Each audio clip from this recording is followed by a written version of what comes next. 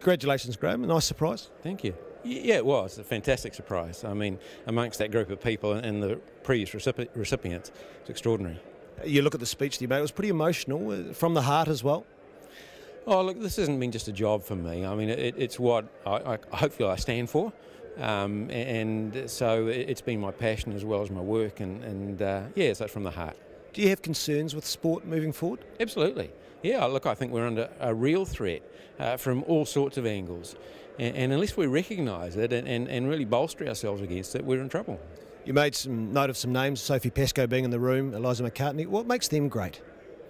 Oh, look, I mean, they're great athletes, but I think it's the manner in which they carry themselves. And New Zealand athletes generally do that well, but we're inclined to get carried away with this notion that sport is just entertainment, and so you've got to entertain. Scoring a great goal or a great try or winning is entertainment. Yeah, I don't think they need to think that there's more required than that. Federer's as great as Kyrgios.